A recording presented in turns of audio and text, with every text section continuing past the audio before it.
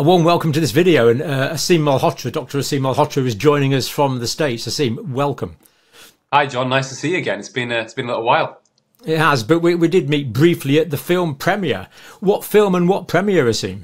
Yeah, so this is a documentary film that myself and my co-producer and director Donal O'Neill have been working on for about a year and a half. It's called First Do No Pharm, and it really reflects, I would say, more than a decade of my work and advocacy, doing a deep dive into big food, big pharma, understanding how they have really corrupted and damaged medicine, people's health, and sort of layer by layer, in a way, unpicking how that has happened and why it's happened, and giving people solutions. So there's quite a lot to chew on, and I know obviously you've seen it yourself, John. So the aim of the film, again, is just another medium to change hearts and minds and really fight back against this current tyrannical, if you like, system that we're living under.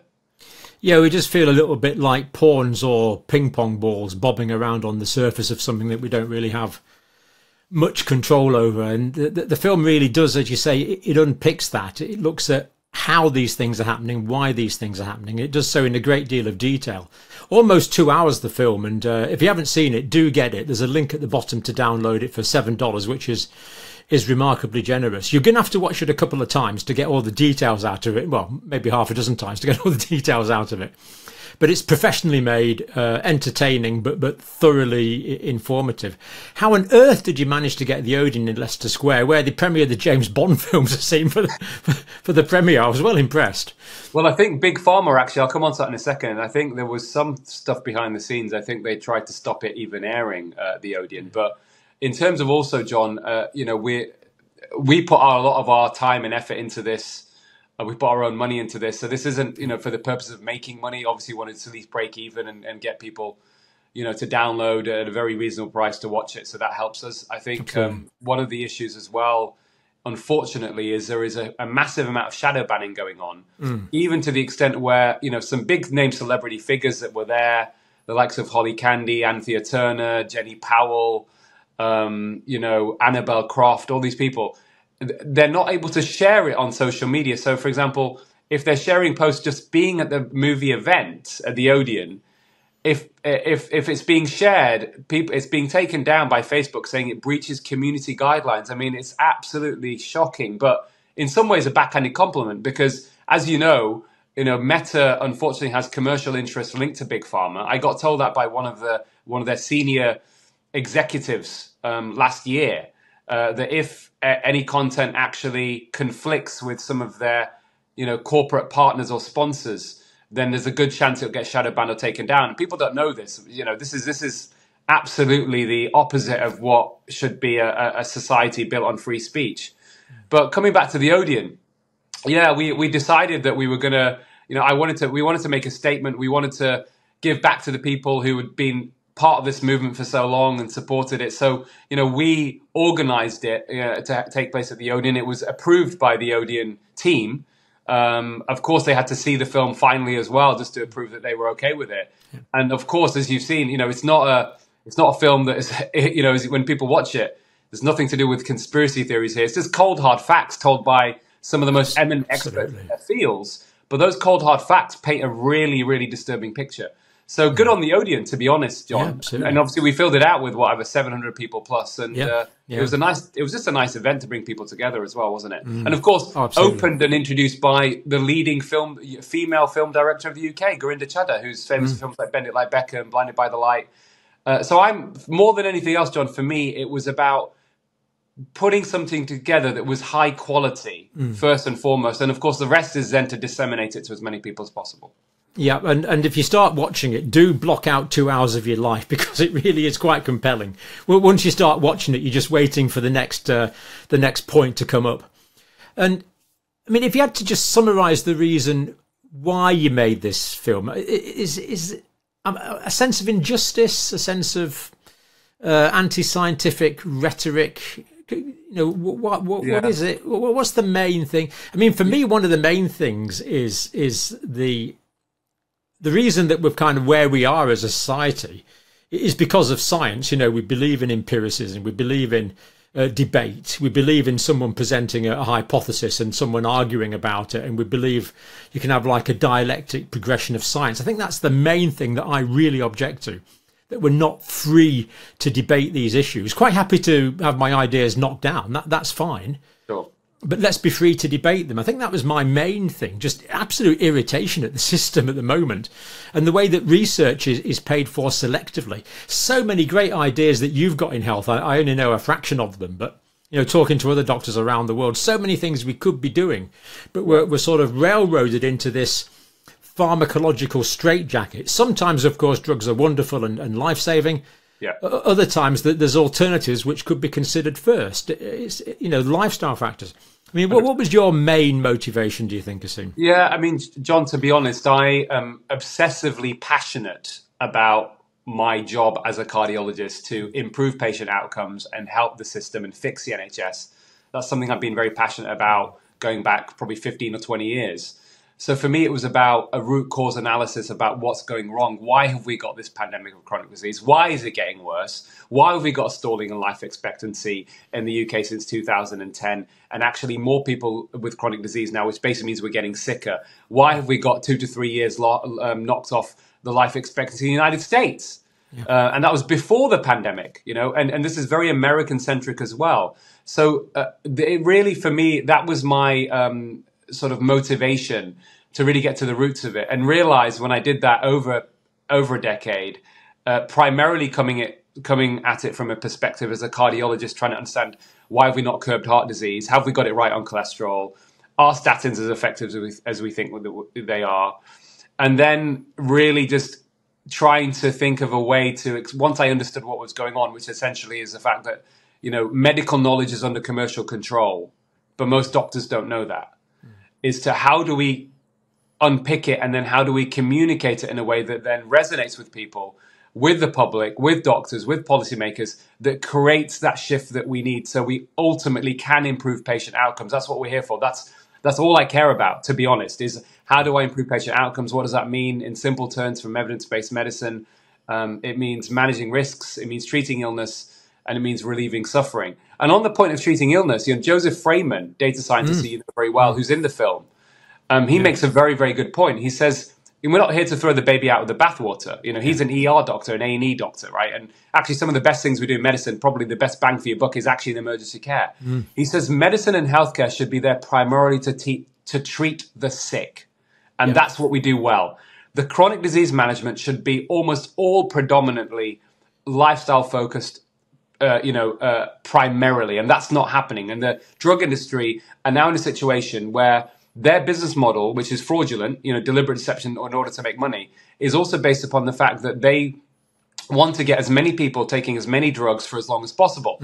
And this isn't a conspiracy theory. This is exactly, it makes sense to them how they make money. And I debated the CEO of AstraZeneca in 2019 in the Cambridge University Union. And the motion that they put forward then is we need more new drugs, which in effect said we need more people taking more drugs. And only recently, John, we've seen news stories, I think the Mail Online reported on it, that scientists were suggesting that we need to give 15-year-old kids statins to slash heart attacks. Yeah. So the whole system is going in the wrong direction when it comes to actually looking after people's health. It's self-destructive. You know, most of what the drug industry produce now are copies of old drugs, so there's so much waste. They produce a lot of drugs where they're more harmful than beneficial. We've got no access to real independent evaluation of the data. And all of this is revealed in the film, and including, you know, you mentioned a really good point early on about the damage it's done to society. Kim Witzak, who is the consumer representative of the FDA in America, who's in the film, gives a very powerful testimony about how her husband, who was very well, had a bit of stress, was put on antidepressant and committed suicide. And later on, it was found out that the drug company had withheld the data that that's one of the potential side effects. And she says, we have now just become, for the drug industry, collateral damage, John. Collateral damage. I mean, you know, we're trying to have this a rational conversation about it, but we can understand why people would get very, very shocked and angry when they realize what's going on. But we need that to change the system. Absolutely. I mean, there's so many people with obesity who'd like not to be obese, so many people with high blood pressure and strokes and heart failure and all these complications that would like not to have those things. So we're not saying that drugs aren't necessary, but we are saying that lifestyle is fundamentally important. And I know this ties in with your work on nutrition, Asim. You've done a lot of advocacy work, very high profile advocacy work, on things like reducing sugar, reducing carbohydrates, reducing ultra-processed foods.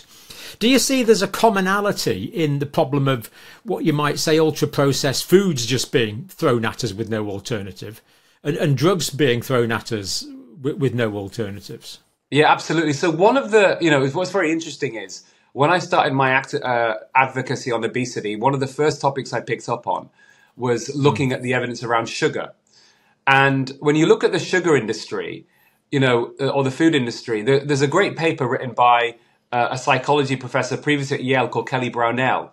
And it's called How Big Tobacco Played Dirty and Millions Died. How Similar is Big Food? And a lot of what the food industry took on in terms of their corporate tactics was very similar or mirrored or influenced by big tobacco. So what does that mean? Well, ideally, from their point of view, you want people to keep eating more food, and they want to make huge profits from that. One of the mechanisms for that is actually manufacturing food products, right, that are hyper palatable, are cheap with a high profit margin, cheap ingredients, but also potentially addictive. And if you get people addicted, addiction is the opposite of free will, but they're so pathologically self-interested, John, that I also uncovered, and this was a myth that was prevalent for decades, actually perpetuated by the food industry for obvious reasons, is they made people believe, and some people still believe this, that the primary reason that we are getting overweight is because we're not doing enough activity. And that PR campaign came from the food industry to distract from their unhealthful food products. We're getting people addicted. And actually, when it comes to health, and listen, you're talking to a guy that is, I would say, probably obsessive in terms of his discipline about exercise. I'm away from home, I'm on holiday or vacation. I will still find a gym because that's what I think is good for me in my mental health, my physical health. But when you look at the data on obesity specifically, exercise has very little effect. In fact, the likes of Coca-Cola and McDonald's also then pushed out a PR campaign using scientists to then say you can be fat and fit. So even if you're overweight or obese, as long as you're exercising, you're actually, and it's absolute and total nonsense. Yeah. It's good for people to exercise for health. But, when it comes to weight, it's almost all diet. And also in context for health, John, the Lancet Global Burden of Disease reports a few years ago actually did an analysis. Simon Campbell, who's a professor of public health in the University of Liverpool, his own analysis of that basically revealed that globally now, poor diet is responsible for more disease and death than physical inactivity, smoking, and alcohol combined. So the low-hanging fruit, the most important thing for a lot of my patients, and we explain that in the film as well, there's a lot on the big food issue, is actually to fix the food. Yeah, absolutely. I mean, my figure that I normally would say is in terms of obesity, about 90% of how you're going to lose weight is diet. Does that sound about right? Yeah, that's fair. Absolutely. I mean, I would say maybe 100, but yeah, that's fine. 90 is reasonable. Yeah, we could argue about the last 10%. Well, it's interesting on that. I tell you, Tim Noakes, who is South African sports scientist. He's one of the most cited medical researchers in the world. He's the one that actually, he admitted that he got it wrong about carb loading for marathon running, for example. Right, and he changed his diet and he got slimmer, etc., etc. He says, it's a great line, if you have to exercise to lose weight or keep your weight down, your diet is wrong. Yeah, that makes sense. Now, we don't want people to think that we're going anti-drug. We're not. At least I'm sure in my mind I'm not. When I haven't worked for 2-3 years now, but when you do, I was giving drugs out all day, every day in an emergency department, and I'm sure you still prescribe drugs. Absolutely. We have this idea of an indication. A drug is indicated in a particular situation, normally, but not always, but normally when someone is ill. Do you think the indications have been broadened out too much and we need to be more specific, giving a particular drug for a particular indication for a particular period of time? Absolutely, 100%. So again, you've got to understand, Carl Hennigan, who I'm very friendly with, who's the director of Centre of Evidence-Based Medicine in Oxford, as you know, He looked at my peer-reviewed paper before it was published on the vaccine issue, and he okayed it, right? Very smart man, very high integrity. He uses a very good line. He says, for every intervention you do as a doctor, you've got to ask yourself two questions. How much difference does it make? Yeah. And how do I know this? Yeah. When you look at the expansion of the use of drugs for chronic disease, again, there is a clear incentive from the drug industry to lower the thresholds for what is considered suddenly a risk for disease, etc., and therefore get people on pills. If you take the example of high blood pressure, for example, John, again, most people don't know this. So what's considered a mildly raised blood pressure is if you've got a blood pressure above 140/90. Either of those two figures, systolic or diastolic figures being high, right? That's considered mildly raised blood pressure. And then when you get to 160/100 and above that, it's moderately raised. Now, most people, or at least 50% of the people in this country and even America, are on medications for mildly raised blood pressure.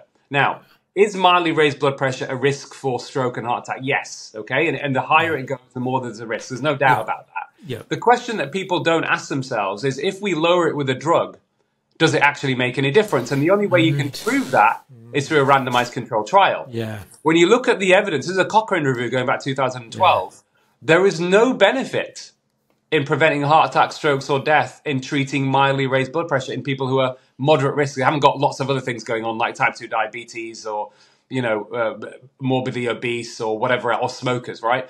But most people are in that category, and they're not even told that, John. Now, that is a problem because, one, you're giving them the illusion of protection, and two, because of the illusion of protection, they're not doing anything else that actually is going to probably improve their outcomes through lifestyle. And people may ask, well, hold on, Dr. Maltra, how is that the case? You've got a risk factor that's identified. If you lower it, isn't it automatically going to improve outcomes? Medicine isn't an exact science. It doesn't work that way. We're complex systems. And what's likely an explanation, which I've come up with, is the root cause of high blood pressure, or at least responsible for at least 50% of high blood pressure, is insulin resistance. Chronically raised insulin causes heart disease. There's a direct mechanism of how it damages the inner lining of the arteries and probably leads to stroke. So what's happened is you're lowering just one aspect of something associated with risk, but you're not tackling the insulin resistance, and therefore people are going to still have the same worse outcomes. This is the level of that we need to be having discussions in clinical medicine and in research to actually improve patient outcomes. But instead, we've dumbed it down. The drug industry now are even in a situation where they don't even need randomized controlled trials to get stuff approved. They're just taking a biomarker associated with disease and saying, oh, we've changed the biomarker, that's it, and people presume it's going to do some good. And then by the time later on someone does a trial, they've already moved on to the next drug, they've made loads of money, they've hidden the side effects, and everybody's worse off as a result of it. This is really an absolute, I mean, it's bad science, it's bad medicine, and it's our duty and responsibility, John, as people who are coming from a place of integrity and really care about patients and are independent of industry interests, to call this out and help change the system. So it's almost as if moderately raised high blood pressure, it could be a biomarker. It could be being caused by this fundamental, possibly metabolic imbalance. Yeah. And rather than the moderately raised blood pressure that's actually causing the pathology, leading to the heart failure, leading to the atherosclerosis, it's actually the metabolic disturbance, and the moderately raised blood pressure should be seen more of a symptom. And when you see the symptom, you should think, boy, just a minute, what's causing this symptom? And absolutely, and listen, I implement this in my practice. It's been a journey for me of learning as well. Yeah. Looking at the evidence that's there, trying to figure out, does it make sense? Implementing it with my patients with fully informed consent. And the results I've had are extraordinary. I mean, it's very normal for me now to manage patients, and they are shocked within weeks of my lifestyle recommendations, and it's tailored for them individually. Yeah. They come off their blood pressure pills, they get their type 2 diabetes into remission, and they feel better. I wrote about this in 2012 about the mildly raised blood pressure stuff in The Observer in a front page commentary when I talked about a pediatrician, a consultant pediatrician who came to see me at the NHS and was on this pill, and she was getting side effects, and she only had mildly raised blood pressure. And once I explained this to her, sorry, and she was a doctor, she got better, she lost weight, came off the pill. But I was writing about this in 2012. We got the Choosing Wisely campaign, which I was instigated, where I got a coalition, if you like, between the British Medical Journal and the medical Royal Colleges, who I was an ambassador for. And we launched this, wrote a paper in the BMJ, hit the news, and basically about changing practice of medicine. But a few years later, on our second hit, when I talked about statins, again co-authored with one of the chairs of the previous chair of the medical Royal Colleges, and this comes out in the film. It's not a big spoiler for you here, but essentially behind the scenes, almost certainly Big Pharma got involved, and they convinced the new chair that I suggested I had my own agenda and that they should really get rid of me. And I was absolutely gutted, John. 2018, that was. I got that email. I'd worked with them for 7 years. I'd been a lead person in their obesity strategy and their too much medicine strategy, working with the establishment to change the system from within as well. And it just is a marker of what they do. So one of the things that comes out in the film also is the challenges that we all face. But you just got to keep going because, a life lived in darkness has no meaning. People who've done much greater things and much harsher things throughout history have dealt with much worse. And actually, and this is where we also, in our own personal growth, John, in our ability to withstand all these attacks, we get to a position where, we have to do this almost from a position where we transcend ego, and it's not easy, where we have to be greater than what we suffer and think, actually, it doesn't matter. We're not here to be thanked. We're not here that 6 months later, they're not going to come back and say, John Campbell, you know what? You were absolutely right about that COVID vaccine. Rasim Malhotra, thank God, you spoke out when you did. And I'm so sorry. We're not going to get that. And it doesn't matter. We don't need apologies from people. We just want people to get better. We want to change the system. Yeah, that's human nature. Yeah, absolutely. I mean, the idea that you were talking about just before there, the biomarker and the symptomatic treatment, which we focus so much on. I often use the analogy of a splinter. If you have a nasty wooden splinter in your finger, I could give you 10 milligrams of intravenous morphine. I could give you a local anaesthetic in your finger, and you wouldn't care about your splinter, and you wouldn't be able to feel your splinter. Alternatively, I could simply pull it out. And we need to be getting to the fundamental causes of these things, not looking at the symptoms, not looking at the biomarkers, not being overly clever about it, just going to the basic things of what a healthy human lifestyle is. Absolutely couldn't agree more with that. Now, we're not political on this channel, but you went to an interesting event last night, Asim, I believe. Yes, I was invited at the Rescue the Republic rally that took place in Washington, D.C., organized by Brett Weinstein. And it actually had a lot of, big sort of public figure, truth-seeking, warriors out there from the likes of drop a few names, Asim. Drop a few names. Robert Kennedy Jr., Russell Brand, Jordan Peterson. Someone who I followed for a while and I find very inspirational. And we met, and he said he wants me on his podcast. I'm very excited about that. For me, also during just very briefly. I've had a lot, as we all do. We've gone, we suffering is part of life, but I've had a particularly difficult time in the last few years losing both my parents and then getting medical persecution. And actually his advocacy and his teachings and what he talks about actually gave me, the way he articulates it actually gave me a lot of extra strength, if you like. So it was good to meet him. And it was basically just a rally to essentially say that, we need to fight back against the censorship industrial complex that's taking place. It was political, of course. It was, indirectly, if you like, telling people that they shouldn't vote for the current Democratic Party because they have been the biggest perpetrators and the biggest colluders with these corporate interests in censorship. And it was there really to try and, galvanize people, say that this next election in the US is happening in a few weeks. The only person that can really fight this, and is anti-war as well, clearly from his track record, is Donald Trump. Now, I never thought I would be saying that. No. I'll be very open and honest with you, John. I come from a traditional left. I'm very passionate about the NHS. I'm very passionate about public health system because it's human right, but also because the evidence suggests when it's properly run, you get higher quality at lower cost. That's another discussion. Yep. But actually in this space, I think, it's definitely a better alternative. It looks that way at the moment than it does what's going on right now. But yeah, it was getting people together. It was discussing these big issues. There was music there.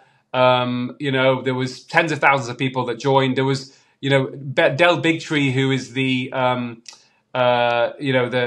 face of the High Wire in the United States. He was also part of the organizing committee. And he said later on in a VIP event, which was moderated by Russell Brand, that had Tulsi Gabbard, it had Robert Kennedy and Jordan Peterson. He said that 500,000 people tuned in to watch this rally. I was invited there to go up on stage, and I was kind of humbled. I wasn't expecting that, to basically be recognized with a bunch of other doctors, including Robert Malone and Pierre Corey, as being, one of the doctors that was on the front line speaking truth to power. So that was quite nice to walk out on stage and have all these people sort of cheering. But again, daunting, but yeah. Yeah, but again, John, I've got to the stage now where I see myself as just a medium for a message and the sum of my influences, and a lot of those influences were there. So for me, that was it was just a beautiful moment. We'll have to see if they're going to free us up with a few video clips that we could show of that. That would be tremendous. Well, I've actually asked them today. I told them I was chatting to you, so I'll try and get you some clips. Oh, that'd be wonderful. Yeah. We don't want to leave out the people that. Where was this? Is this in Boston or Washington DC? Washington. Yeah, Washington DC. Yeah. I mean, those of us on the other side of the pond and the opposite side of the United States would love to see that. That'd be brilliant. Right. It's all very well complaining and identifying. Given unlimited power, you're now in charge. You and RFK are put in charge. Yeah. Which I would like to see, to tell you the truth. But what practical steps can we do? What do we do to fix this? I think the first thing in the ideal world. Yeah. Okay. So, what John Abramson, who's also in the film, who's a Harvard doctor, who's written a brilliant book, by the way, called "Sickening: How Big Pharma Broke American Healthcare." He says, unless we correct commercial distortions of the scientific evidence, we will not fix the healthcare system. That is a good phrase, commercial distortion of the scientific evidence. Absolutely. So the key thing, John, I would say is, first and foremost, a low-hanging fruit, which everybody can get behind, is that the drug industry can develop drugs, but given their track record of all the fraud they've committed and the millions of people they've killed, that's testimony from Peter Wilmshurst in the film, millions, literally, from hiding data on harms, they should no longer be allowed to test them themselves, and they need to be independently evaluated by scientists who have the rigor to do these sorts of analyses and designs of studies, who are not connected to industry. Very straightforward, low-hanging fruit. And we have many such people can do this. Absolutely. And then we can get a greater truth of the true benefits and harms of these meds, and then they need to be communicated to patients in the right way. So that's a big pharma thing. One more thing, the regulators, 50 to 65% of the funding of the FDA comes from big pharma. 86% of the funding in the MHRA in this country comes from big pharma. That needs to be dissolved. They have to be independent. So they cannot be funded by the very industries that they are supposed to be regulating. That's a no-brainer. Then I think the other side of it, John, as well, is when it comes to the food system, we need to create food systems that actually are providing people with food that is actually going to be good for them and nutritious, and are not going to get them addicted and not going to make them fat and sick. And one of the low-hanging fruits we can have at the moment is, and we can apply the lessons to how we beat tobacco, is actually eliminate, if you like, or minimize the consumption of ultra-processed foods, which is more than 50% of the calories in the British diet. I think it's more than 6% of the calories in the American diet. And that would be a good public health campaign to basically educate people to eat real food. In 2012, one of the other campaigns I launched, where I got Steven Gerrard, at that time the England football captain, and Jamie Oliver, to co-sign a letter that I drafted that hit BBC News, saying that we need compulsory food education and cooking skills brought into school. We need to create a culture that is conducive to good health. And I think focusing on the food would actually go a long way to improving the nation's health, individual health. And from my own experience, John, as well, which is also the bit of hope and the good news, the dietary change is actually very rapid in terms of improving people's health within weeks. So I think on a population level, if you got politicians in or policymakers that listen, this is our priority, i.e. Robert Kennedy Jr., we could transform the health of nations around the world within a very short space of time, within a few years, within one electoral term. I mean, some damage has already been done. People with strokes aren't going to recover. But, if we could prevent people from having strokes, prevent the heart disease, prevent the diabetes, prevent the hypertension, we can get benefits to health really quite dramatically. And not only will people be healthier, they'll feel a lot better. When you lose some weight, you go out and do some exercise, you just, the whole person becomes massively improved. And this could be done on a huge scale, as you say, in a relatively short period of time. Absolutely. And again, John, you've hit you've brought up another issue here as well, that the most common chronic disease at the moment is actually mental health problems, depression and anxiety. So this actually, the dietary stuff, I worked as as an honorary council member for the metabolic psychiatry unit at Stanford.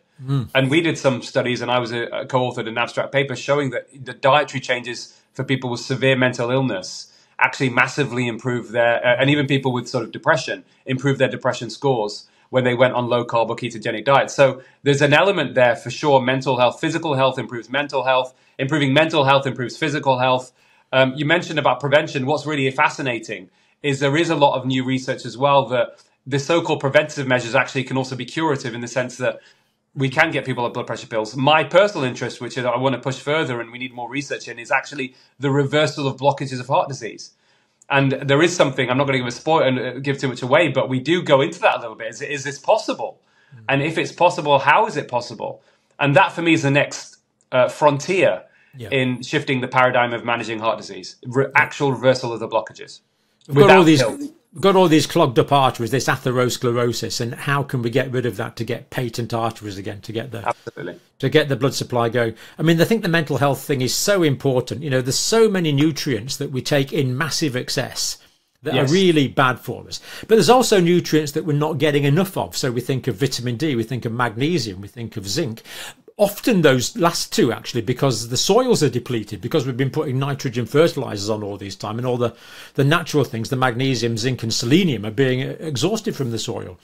Iodine, simple things that we can do, dietary fiber, gut microbiomes, simple things that we can do because they make the body better.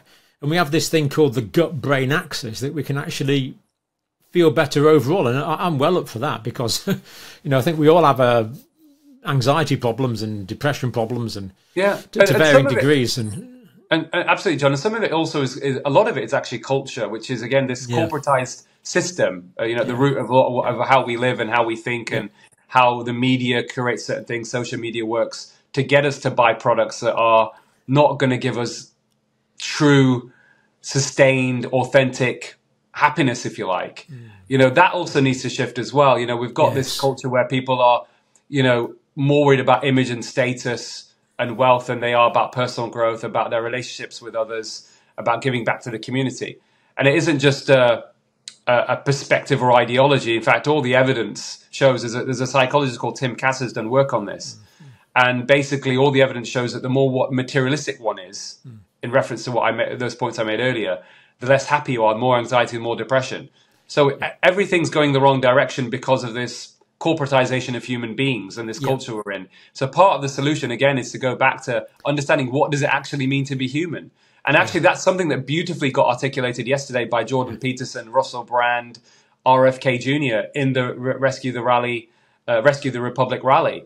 And that is, again, absolutely fundamental to, you know, progressing society and humanity in the right direction. Yep. I mean, I don't mean to be self-righteous or egotistical, but actually being completely truthful, I am never happier than when I'm helping other people. It's what we're here for. You know, it's just 100%.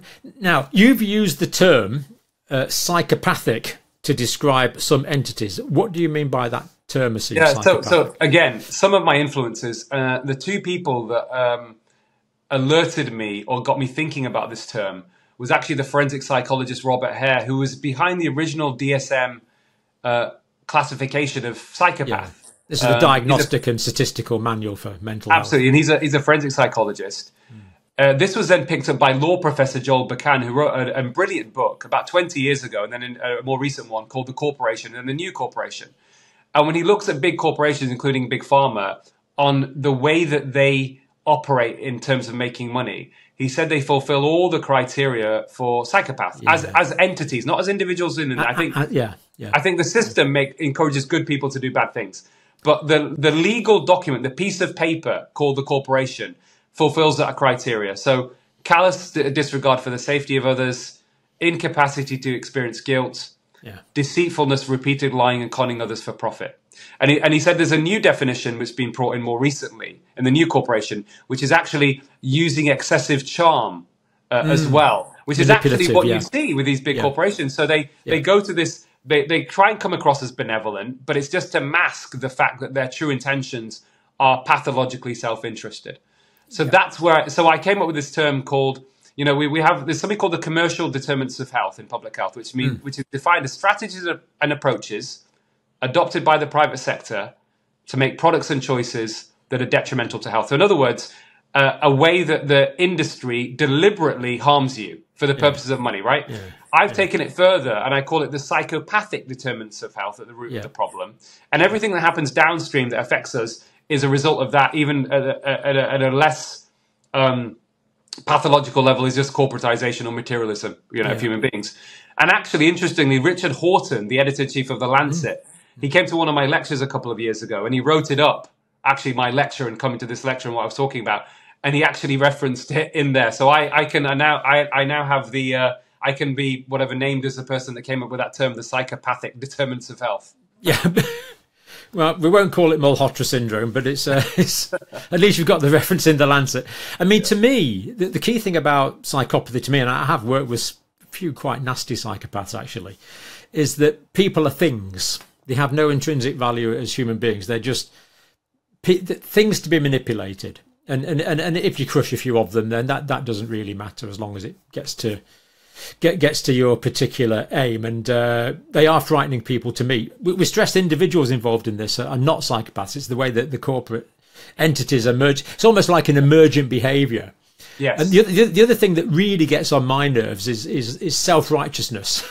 We're helping human beings. We're helping humanity. Well, sometimes actually you're just helping yourself, which is we need more honesty and transparency. Absolutely brilliant. What's planned for the next few days, Asim? Are you coming back to Blighty? So John, I'm a bit on a bit of a tour of the US. I'm here till early November at least. Oh wow! Trying to do lots of different podcasts. As you know, Joe Rogan, when we announced the film initially on his podcast a year ago, he said he was going to promote it. So hopefully I'll meet Joe in a couple of weeks in Austin. Fantastic. I know it's a movie that will be of interest to lots of people. Senator Ron Johnson, I know you've already featured him. Yep. Love the film. Everybody in America that's seeing it so far, doctors, policymakers, they're blown away with it. We had overwhelmingly positive comments, but it's a kind of call to action. People are seeing it and think, the penny drops, and they're like, okay, we need to do something about it. I think the challenge we have, of course, John, as you already know, is that because of the censorship industrial complex, big pharma and big food will do everything they can to stop people seeing it. But you can't, the truth is like a lion. You don't have to defend it. You let it loose and it'll defend itself. We need to just, through a ripple effect, even behind the scenes, people shouldn't get disheartened if they can't share it with people or posts. Just everybody themselves just keep pushing, and we will burst this bubble. And I met Zuby yesterday. I don't know if you know Zuby. He's a rapper and he's a public figure and a speaker. He's interviewed Elon Musk. I've sent it to Zuby as well, and hopefully we can get this Elon Musk. The more influencers that see it, the greater likelihood we have of bursting this corporate tyrannical bubble, if you like. So the plan is just to next few weeks to just go around America, do podcasts, hopefully get some mainstream engagement, and get as many people watching it as possible. Absolutely. When you see Joe Rogan, I could probably squeeze him in probably November if he asks nicely. So you can download this film. Download it. Get a couple of mates round. Get in some health food. Make some green tea. A couple of beers if you have to, and watch it as small groups. I really enjoyed watching it with other like-minded people, and or people that aren't like-minded. All are welcome. Do it in little groups. Do it in the village hall. Do it in the local pub. This is something that affects us all. You don't realise how valuable it is to be healthy until you lose your health. You don't realise how good it is to have normal mental health till you feel anxious. You don't realise how good it is to feel normal till you're in pain. And, we need to stop taking this for granted and start really improving the health of the planet. And we have the knowledge to do so, and we have things that are wrong that can be fixed, and we can replace those with things that actually work, based on evidence-based medicine, and we can go forward into a scientific future where we're actually allowed to work out more and more things to help people, which is where we want to go. Absolutely, 100%. For now, Asim, as always, thank you for what you're doing, and thank you for coming on this brief program. Thank you. You too. You too.